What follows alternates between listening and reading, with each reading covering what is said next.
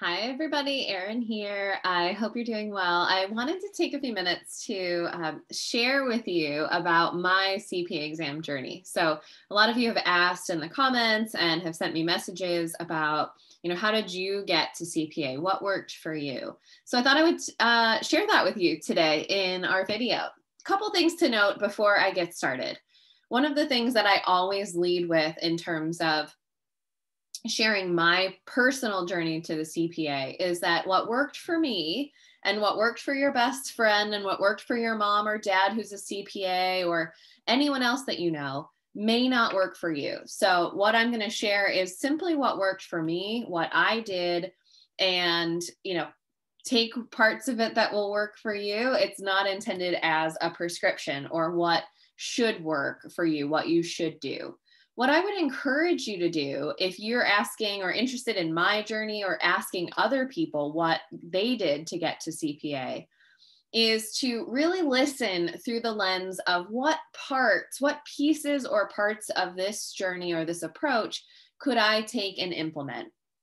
Not necessarily looking to apply my approach or anyone else's directly to you 100% and do, step by step what I did, because again, that won't work. But look for little parts of it that you might be able to add in or, supplement your current strategy with, assuming that it's really aligned with your learning style. So that's really important. All right, well, where to begin? So I passed my CPA exam in 2009, but let's back up a little bit. In 2008, I graduated college. I moved from Ohio to San Diego, California. I did that on a pretty short notice. So I actually had an offer to start working in public accounting in the Ohio area, but knew that I really wanted to move to California. So I called them, I reached out, I said, what are the chances that you could move my offer to San Diego? And they said, absolutely none, no way. And through some sort of, universal, the universe was pulling for me, I guess you could say, but I ended up being offered a position here in the San Diego office for one of the big four, working as an auditor. So I've started my job now. It's September. Now, September, if you're familiar with the audit practice in public firms, is generally not a terribly busy season. And for my clients in particular, it was a slow season. So I was brand new on the job, fairly useless to the teams yet. I didn't have a lot of experience to bring to my teams yet. And I was newly trained and it was not a very busy time. So just know that that was the environment that I was walking into. Yes, it was the big four, but it was a slow time. We were just getting into planning and getting ready for the engagements in the spring. A few other things to note about my situation that I really think worked in my favor, but that may not be present in your situation. One is I was brand new to a new city. I didn't know anyone here, right? I came here with no friends my age. I had some family friends in the area, but generally speaking, I was on my own. I didn't have a lot of those social distractions, at least from the very beginning. I was also walking into an organization where I had a nice group of friends that I started working with, which was great. And they were all in the same boat. We were all pursuing the CPA. So literally all of the people in my social circle here in this new city were all pursuing the CPA exam together. And then number three, I was single. I have no kids. I had nothing else going on, really. And then finally, I think number four, the most important thing is that I had some time to study during work. So if we weren't, that was just something my firm was supportive of. If we didn't have billable work to do, we were permitted oftentimes to spend time studying during the workday, which certainly helps. Now, to be honest with you, I don't remember doing a whole lot of that. I remember being fairly utilized during the day at the office. But what really helped for me was one of my managers suggested to me that I put a timeline on the CPA exam. I went into it thinking, well, this is probably not going to be the most fun, right? I am going to have to make some sacrifices during this time. So I want to make it as short as possible. So I committed myself to 6 months. What that meant for me is, again, I tested during the time before continuous testing. So I had to also contend with busy season, blackout periods, et cetera, et cetera. And they also did not do the 10-day extension into December. So we could only test in October and November, not December, and none of September either. So I did not begin studying until after I started working. So I only had really that period of time. And then of course, busy season to contend with. So I said, I'm going to really dedicate myself to this for the next 6 months. That gives me, probably 1 or 2 blackout months during that time, some period of time during busy season where I may not be able to study as heavily as I normally would. But I basically just want this period of time that is no fun to be as short as possible. That was my overall mindset walking into the exam. So I dedicated myself to that. I set my mindset around about 4 to 5 weeks for each exam. Again, that does not work for everybody. That certainly doesn't work for people that are juggling high level positions or, in flexible or unpredictable work hours or have other responsibilities at home besides themselves.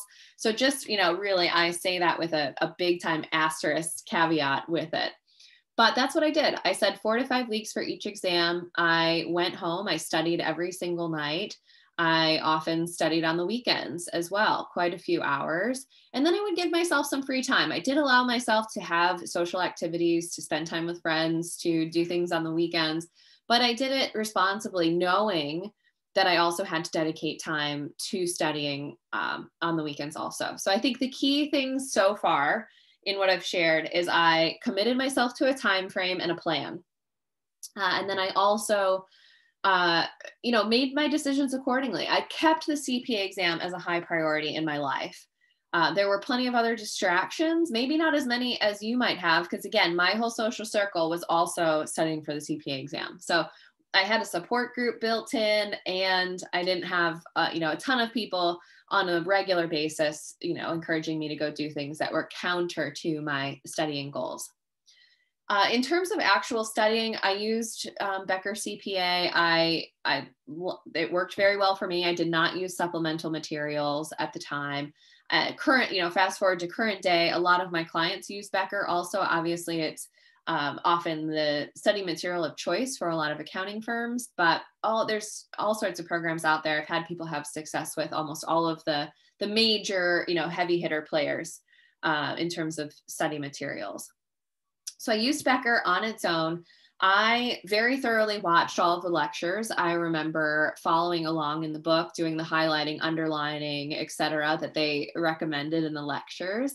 And then I would make sure to do a lot of practice. So I would do practice right after I completed the lecture. And I also carved out time to practice questions and do simulations and really test my knowledge along the way.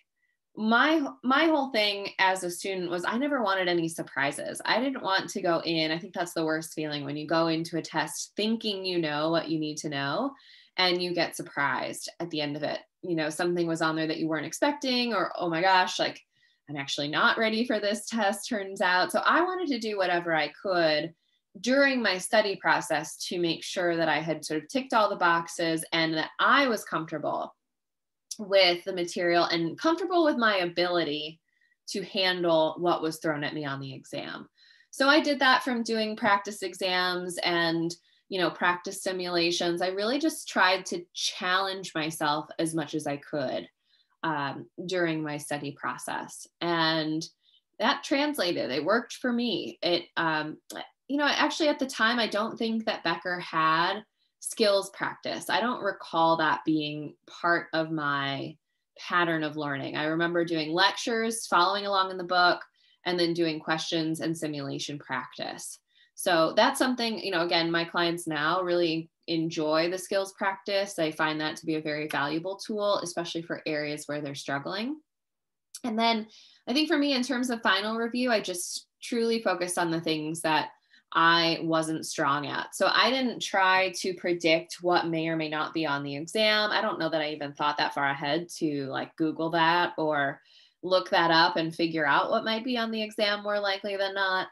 I just focused on shoring up my problem areas and the places where I felt vulnerable to maybe having that rogue question or that thing that could throw me off.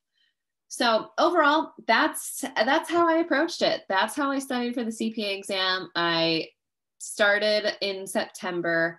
I finished in March or April, I guess. I probably took my last exam the first week or so of April. So I did also study through busy season. And then I was licensed by July of that year. So 6 months of testing, a few more months to get my paperwork and everything sorted. And that was it. So again, I hope that there are pieces or parts of this that are valuable or inspiring for you in some way.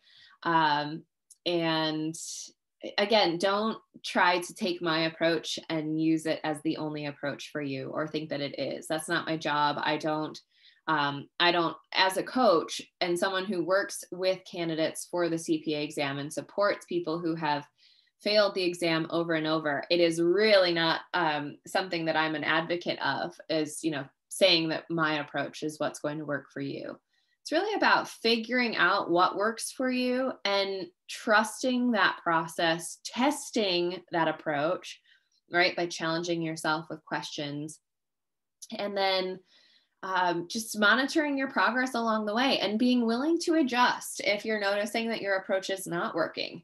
Be willing to make some changes, and don't be too proud or attached to that initial plan that you're not willing to change it if it's not getting you the results that you want. So yeah, I think that's it. I think that is really all that I can tell you in terms of my approach.